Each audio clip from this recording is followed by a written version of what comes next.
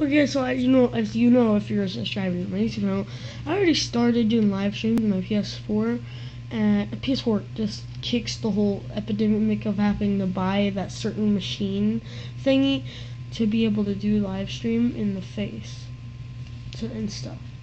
But PS4 just kicked that in the face because you used to have to buy stuff like something for that, like equipment for that. But now you don't, so it's pretty cool. But so yeah.